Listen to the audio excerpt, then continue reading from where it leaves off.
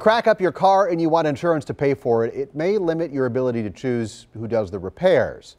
Consumer investigator Kristen Byrne looks at how the rules work and what you can do to make sure you're treated right. If you're in a car accident, your insurer is supposed to pay for the repair, but not if they think the repair is too expensive. That's what one woman discovered.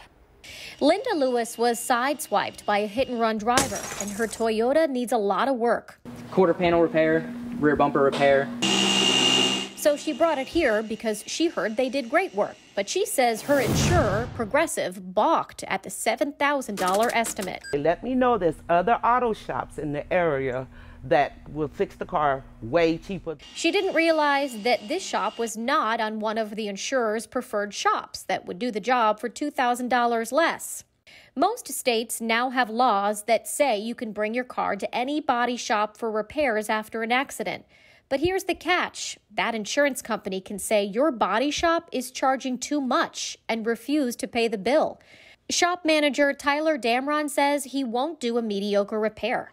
Can you repair this car for the low rate that they're offering? Not correctly, not even close to being a correct repair. If this happens to you, the legal network Nolo.com suggests you ask the body shop to try to negotiate. No, try to contact the state insurance department. Finally, call a lawyer. They always say you can take your car to any certified shop that you choose. Our team contacted Progressive about this case, but they would not raise their top limit. So in the end, Linda moved her car to their cheaper in-network body shop.